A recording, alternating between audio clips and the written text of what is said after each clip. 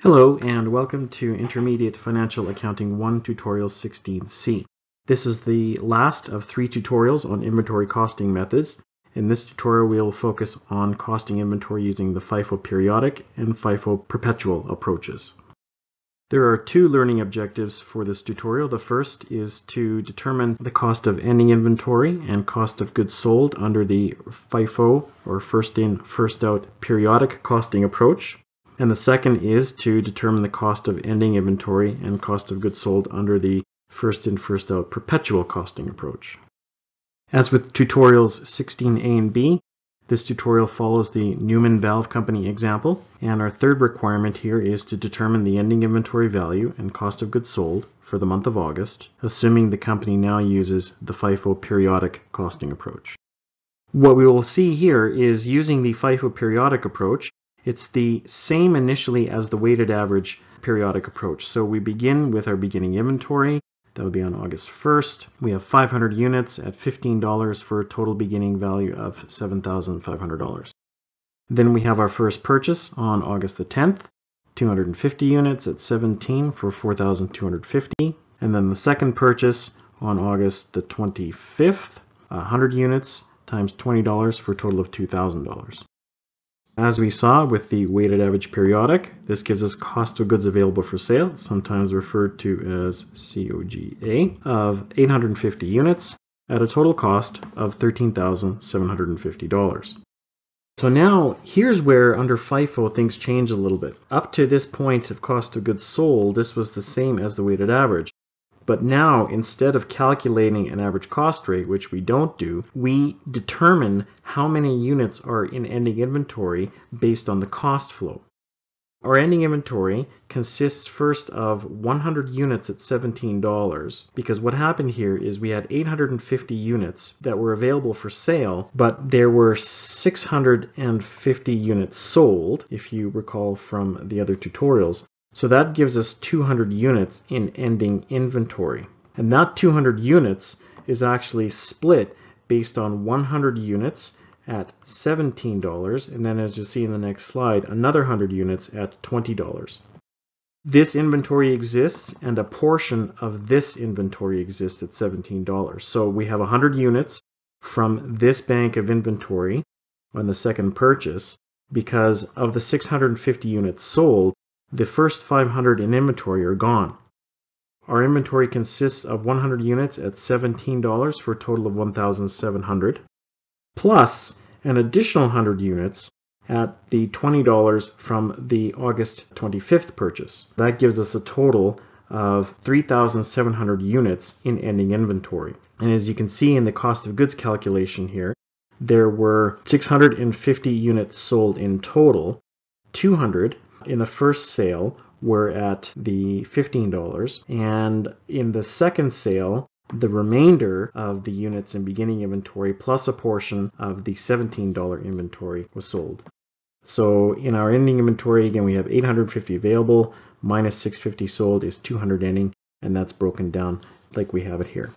On FIFO, our ending inventory is always based on the most recent purchases, because in FIFO, first in, first out. So the beginning inventory was in first, and then it was gone. Then the first purchase came in, and some of it was gone on the first sale, and some of it remained after the second sale. And then of the last purchase on August 25th, all of that inventory is left. Okay, and now for our final requirement, requirement 4, again, ending inventory and cost of goods sold, this time using the FIFO perpetual costing approach. As before, we begin with our beginning inventory, 500 units at $15 for a total of $7,500. Then recall our next transaction is a sale of 200 units at $15, leaving us with 300 units at a cost of $15 because that's what's left from this bank, for a total of $4,500. Then on August 17th, we have a purchase of 250 units at $17. Our balance now, and this is where you have to really kind of pay attention as to what's happening with FIFO. With FIFO, we have to keep separate the beginning inventory and the new purchase.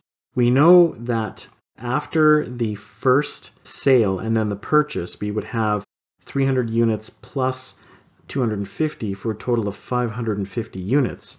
And you recall under weighted average is that we determined a single cost for all 550 units. But now that 550 units is actually split 250 at $17 because that's how much are from this purchase, and the remaining 300 units at $15 from the original bank of 500.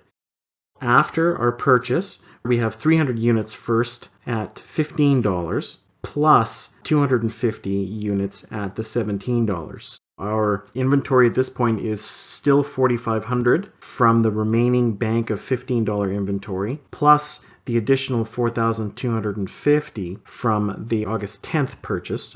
Our total inventory at this point is $8,750. Then on August the 17th, we had a second purchase, this time 100 units at $20. What we have now in inventory is 300 units at 15 of 4,500. That's where this comes from. Then 250 units at 17 for 4,250. That's where this comes from. And then finally, the 100 units at $20 for 2,000. That's where this comes from. Total inventory at this point, 10,750. Now we have our second sale. We sold a total of 450 units. But now under first in, first out, we know we have a bank of inventory sitting there going all the way back to a portion of the beginning inventory at $15. That's why we have to keep track of this and why we try to make it clear by putting it in this orange shaded area. So the first 300 units comes from the $15 inventory.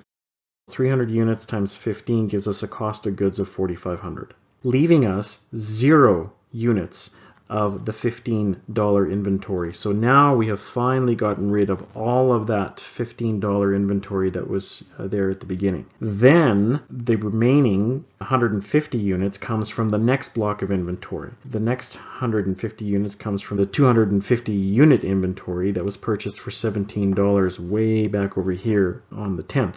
We have 150 units at $17, giving us a cost of goods sold of 2,550. This leaves us with 100 units because we had 250 minus 150 equals 100 at $17, giving us $1,700, and all of the $20 inventory remains. So there's another $2,000. So after the August 30th sale, we have $3,700 of inventory, and we have 100 units at 17 and 100 units at 20. And now we can calculate our total cost of goods sold. Going back through the transactions, we have a sale here. 200 units at 15 is $3,000. Then our next sale had the first 300 units at $15 for $4,500, plus an additional $2,550 based on the 150 at $17. That gives our cost of goods sold value of $10,050. Now we can go through and actually prove our ending inventory. And if we follow the approach that we did for weighted average perpetual, we begin with our beginning inventory, 7,500 beginning inventory, and that's what we have over here. Then we added our purchase of 250 units at $17, and so here was our first purchase for a total of 4,250. Then we had a second purchase right here of 100 units at $20, so that's 2,000. And then we subtract the cost of goods sold over here that we had from the previous slide, cost of goods sold. That will give us $3,700 ending inventory, and we know we are correct. Now that we are complete in having calculated the ending inventory and cost of goods under all those methods, we can now just have a quick peek at a summary of them all. Recall in tutorial A, we covered weighted average periodic. In tutorial B, we covered perpetual, and in tutorial C, here we're covering both the FIFO methods. As you can see here, the approach is very similar to begin with. We start with beginning inventory for all of them, and then add purchase for all approaches. So the cost of goods available for sale is the same under every single method. This part is not changing at all. What does change, however, is our inventory and cost of goods sold because of the costing approach taken. Now, the differences between them are not necessarily very large, but what you'll also notice right away is that the FIFO periodic and FIFO perpetual approaches yield exactly the same ending inventory and cost of goods sold. So on an exam, unless you are asked specifically to determine the cost of goods and ending inventory fully showing the perpetual approach, why not just do it using the periodic approach, because you end up with the exact same answers anyway. It's the weighted average approaches that cause you some grief. Remember, with the weighted average periodic, we can calculate a single rate, and that makes calculating the cost of goods sold and ending inventory very easy. But under the weighted average perpetual, we need to calculate multiple rates. What we also see here is that the similarities in terms of the costs of goods sold and ending inventory, the difference here is not even $100. So the results are very close. What you do see, though, are substantial differences between weighted average and FIFO. And this is only because weighted average will contain an average of all the previous purchases, whereas FIFO will contain only the most recent bank of inventory. So depending on what the average cost is, these approaches could all be very similar or very different if each purchase ends up being at a different cost, significantly higher or lower than the average. We really only have one key point to remember for this tutorial, and that's under FIFO periodic and perpetual, the cost of goods sold and the ending inventory are identical, meaning that the ending inventory under both approaches or the cost of goods sold under both approaches are identical. So that concludes tutorial 16C on the first in, first out approaches for inventory costing using both periodic and perpetual.